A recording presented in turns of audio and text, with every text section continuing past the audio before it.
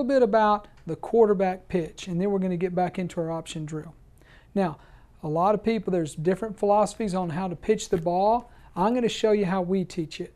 First thing, the ball is carried heart high, right underneath our chin and close to our body with our elbows down. Now, I'm going to tell you, when I first started, we used to always do the thumbs down. I've seen a lot of people do it. About 2000, 2001, we switched that.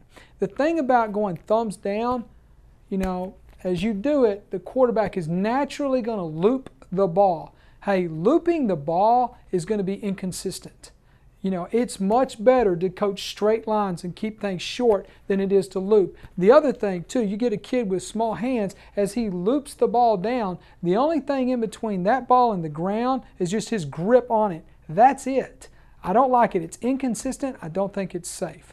Now, if we take the ball and we're right here and we're rocking that ball, this is how we want it. We want it to go from my heart to his heart. I've got two hands on it. It goes to one, and all I'm doing is pushing the ball from my heart to his and finishing with a flip.